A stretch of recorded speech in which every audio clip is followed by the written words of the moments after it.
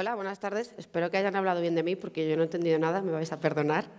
Quería hablar de los nuevos modelos de comunicación y cómo en los tiempos que corren cuesta mucho separar información de publicidad.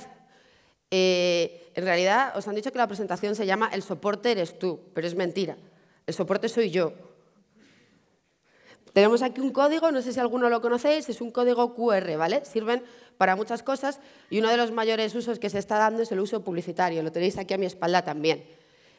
Pues durante el tiempo que dure la presentación y en realidad durante el tiempo que yo lleve esta camiseta, con el hashtag de Twitter soporte QR podéis anunciar lo que queráis en mi tripa. Pero es una oferta limitada. ¿Por qué? Porque solo funciona cuando meto tripa. Bueno, dicho esto, empezamos. De verdad, por Twitter, hashtag soporte QR. Si tenéis unos skis que ya no vamos a usar, igual luego hablamos, pero lo podéis anunciar también. Si veis esto que tengo detrás, son soportes publicitarios, ¿no? Hasta ahora, ¿qué entendemos por soporte publicitario? ¿Qué es un soporte? Bueno, a mi espalda tengo televisión, un ordenador, todo eso son maneras en las que la publicidad llega a nosotros. Y nosotros lo identificamos o bien porque estamos acostumbrados al soporte o bien porque está identificado como publicidad. En los periódicos hay un publireportaje y pone publireportaje. Entonces nosotros sabemos qué es publicidad y así lo separamos de la información. Más tipos de soportes publicitarios, las vallas que vemos por la carretera o bien las que podemos ver en un campo de fútbol, ¿no? Las vallas que están en el campo, todos estamos acostumbrados a que eso son vallas de publicidad. Pero ¿qué pasa con esto? Si yo no he dicho que esto es publicidad, ¿alguien sabe que esto es publicidad? ¿Cómo separamos la información de la publicidad en los tiempos que corren y con nuevos medios que evidentemente no están legislados? Al final depende simplemente de los usuarios. Aquí tenemos un chico y una chica. Uno de los dos es un soporte publicitario. ¿Me decís quién? Bueno, vamos a hacerlo en mano alzada, ¿vale? Porque como no os veo muy bien, bueno, quien crea que es la chica, que levante la mano. A ver, ¿nadie cree que es la chica? ¿El chico? ¿Manos alzadas? Bueno, os voy a contar lo que ha pasado aquí, ¿vale? Es el típico caso, chico-chica, tú vas por las calles de Ibiza y viene un chico guapo como este o una chica guapa como esa y te dicen, ¿te vienes conmigo a una discoteca? Y tú piensas que has triunfado. Eso es así y lo pensamos todos y decimos, vaya, hoy es mi noche de suerte. Y después salimos en la foto como están aquí tomando algo en la discoteca. Bueno, uno de los dos es el soporte y en este caso era ella. ¿Por qué? Porque es unas relaciones públicas de la discoteca que utiliza su cuerpo para hacer publicidad de la discoteca. Está utilizando su aspecto físico para que el chico piense, vaya, he triunfado y se vaya con ella a la discoteca y en el fondo esa chica va a comisión de cuántas copas venden, ¿vale? Entonces el soporte era Marta. Estas fotos que veis son reales, las hice yo con el móvil, por eso la calidad, y son de San Antonio, en Ibiza. Es un sitio en el que pasa muchísimo lo de hoy he triunfado, entonces en el ayuntamiento dijeron, se acabó, vamos a señalizar a las relaciones públicas y como podéis ver, llevan un chaleco amarillo que dice que esa persona es publicidad.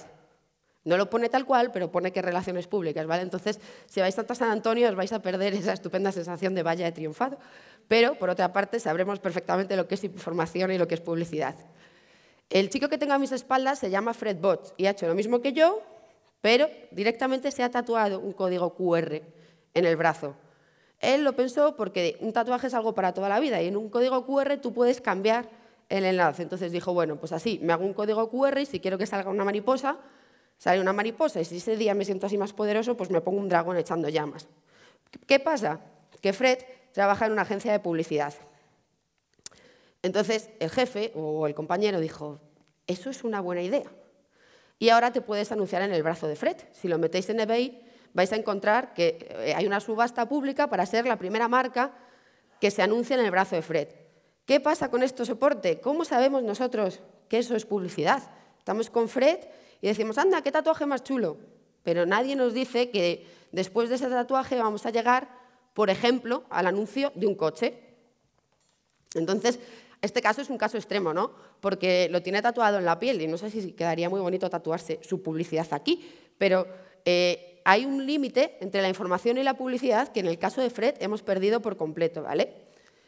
Si veis aquí hay dos ejemplos de tweets, ¿vale? Si estáis habituados a la red social Twitter lo conoceréis. Me gustaría que mirarais fijamente a ver cuál es la diferencia, aparte de que uno es de Starbucks y otro es mío, entre los dos tweets. ¿Lo veis? El primero pone que es publicidad. El segundo también es publicidad. Pero yo, haciendo un experimento, probando sistemas que hay para cobrar por hacer tweets, no existe una manera de avisar que yo estoy haciendo publicidad. Entonces, ¿cómo los usuarios de redes sociales sabemos que la persona a la que seguimos está cobrando un dinero por dar ese mensaje, como es mi caso? Hay otra diferencia que no viene al caso, es que Starbucks habrá pagado mucho dinero a Twitter y a mí me pagaron 2,40 por publicar ese tweet. Es el único tweet que yo he hecho de publicidad y lo hice simplemente para comprobar si había alguna manera de advertir a mis seguidores que les estaba ofreciendo un mensaje que es puramente publicitario. Hoy en día no lo hay. Pongo el ejemplo de Twitter porque es la red social que yo más utilizo, pero pasa en Facebook. Si a mí me pagan por poner algo en el muro, ¿cómo saben mis amigos que yo estoy haciendo publicidad? ¿Quién controla eso? Bueno, este es uno de los muchos usos negativos de las redes sociales. Yo no quiero dejar el mensaje de que las redes sociales son malas porque no lo son. Al contrario, a mí me han dado muchas cosas buenas, entre otras estar aquí hoy. Pero sí que me gustaría que pensáramos en ello, en cómo en el futuro vamos a separar información y publicidad. ¿Cuál es la manera? Al final depende de una cosa, del sentido común y la ética de las personas. Pero cada persona tiene una ética. En Estados Unidos ya se ha empezado a regular en los blogs los posts patrocinados, cuando una marca paga a alguien por hacer un reportaje de su último modelo de coche. En España hoy en día no existe nada más que el criterio de los editores de blog y cada uno tiene un criterio.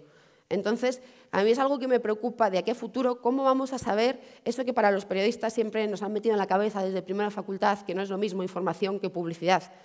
¿Cómo lo sabe un usuario de redes sociales? Hoy en día no hay manera, ¿vale?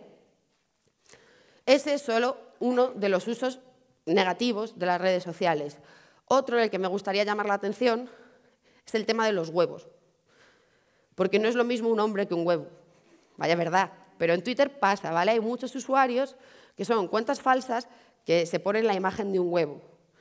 ¿Qué pasa? Pues que Twitter es también un medidor de ego. Entonces la gente quiere tener muchos seguidores y compra seguidores, compra huevos. Entonces yo propongo la profesión del futuro, que es granjero de huevos de Twitter. Te puedes dedicar a crear en tu tiempo libre cuentas falsas de Twitter y alguien que se dedique a comprar followers, como si eso sirviera para algo, te las puede comprar, ¿vale? Entonces, la gente hoy en día está haciendo esto, lo cual no tiene sentido porque si tienes una cuenta de publicidad de una marca, lo que quieres es que sirva para algo y las cuentas falsas no sirven para nada, porque esta gente no existe, son como una granja de ovejas, pues una granja de personas virtuales que no existen. Y como no existen, no compran. Y si tú como marca has entrado ahí para vender, estos huevos no van a comprarte nada. Por eso no es lo mismo un hombre que un huevo. Pero esto es nuevo.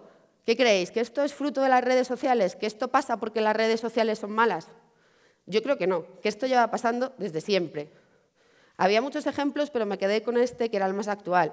Indicios de fraude electoral en Rusia. Votaron 6.000 muertos. O sea, los huevos son los nuevos muertos votantes. O sea, eso que ha pasado en todas las elecciones, que siempre aparecen un listado de electores que no tenían que estar, gente que ha fallecido, etcétera, eso está pasando ahora en las redes sociales. Y digo esto porque no me gusta que culpabilicemos a las redes sociales de lo que hacemos mal las personas. Es algo que llevamos haciendo mal desde el principio de los tiempos. Entonces no es culpa de Twitter ni de Facebook, es simple y llanamente nuestra culpa. Como en estas elecciones hay muchas, si buscáis ejemplos de electores muertos. ¿A quién le importa la publicidad? Desde luego a mí me importa, si no, no me hubiera cruzado media España para venir hasta aquí y contaros cuál es el futuro de la publicidad en las redes sociales. Pongo este anuncio porque es un anuncio de autocontrol de la publicidad, una agencia de creativos que controlan entre ellos la publicidad. Hoy en día no existe nada, no existe un autocontrol más que el sentido común. Yo lo que quiero pediros desde aquí es que uséis ese sentido común y ese autocontrol para que seamos capaces de separar información y publicidad y hacer un uso razonable de las redes sociales. Muchas gracias.